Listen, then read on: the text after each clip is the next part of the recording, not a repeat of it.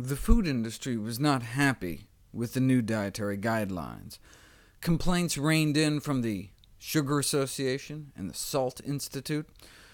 Sugar reduction is evidently impractical, unrealistic, and not grounded in the body of evidence, according to the chief science officer of the Sugar Association. The Salt Institute's vice president of science said encouraging people to eat low-salt foods would just make them eat excessively to make up for the lack of taste. And saving the lives of up to 92,000 Americans a year is evidently a reflection of ideology rather than sound science. The American Meat Institute also predictably railed against the suggestion to moderate one's consumption of meat.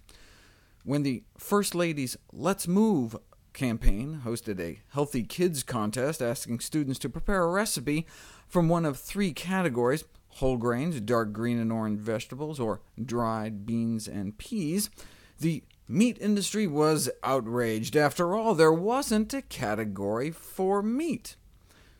Healthier diets, wrote one industry commentator, pose a hazard to meat producers.